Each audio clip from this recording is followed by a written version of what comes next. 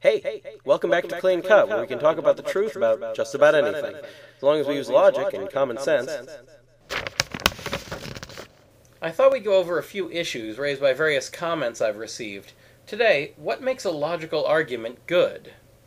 There are a few steps to making a good logical argument. To start with, the argument needs to be valid. This means that the truth of the premises of the argument imply the truth of its conclusion. For example, look at the following valid argument. Premise 1. All men are mortal. Premise 2. Socrates is a man. Conclusion. Therefore, Socrates is mortal. The argument's logic is valid because if the premises are true, the conclusion must also be true with logical necessity. It would be a logical contradiction to agree with the premises, but not the conclusion. In fact, the structure of an argument can be valid even if the premises and conclusion are false, as long as the conclusion still follows from the premises. For instance, Premise 1.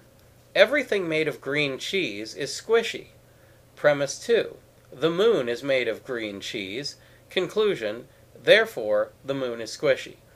As you can see, both premises and the conclusion are false, but the argument is still valid. By contrast, look at an invalid argument. Premise 1. All soccer balls are cubical. Premise 2. My ball is a soccer ball. Conclusion. Therefore, my ball is round. This argument fails, not because the conclusion is wrong, but because it's not a valid argument. The conclusion doesn't follow from the premises. However, if we want an argument to work, it needs to be more than just valid. It also needs to be sound. An argument is sound when it's valid and also has true premises. For example, in the green cheese argument, both premises are clearly false, so even though the argument is valid, it's not sound.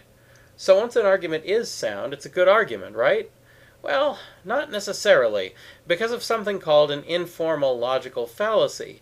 This is when a logical fallacy is being committed, but not in the logical structure of the argument itself. Let me give you an example of one such fallacy so you understand what I mean. Premise 1.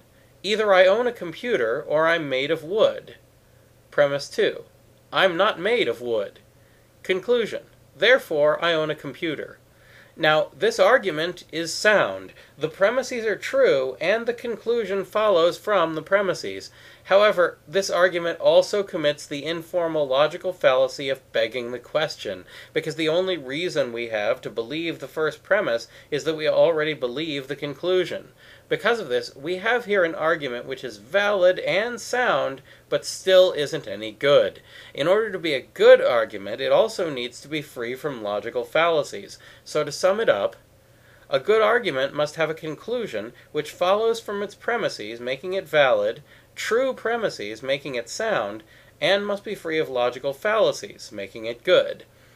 Only at that point should a logical argument be considered a proof or be able to convince anybody. Next, was Hume right that we don't have enough evidence for miracles? That's all for now, so keep asking questions, and thanks for watching.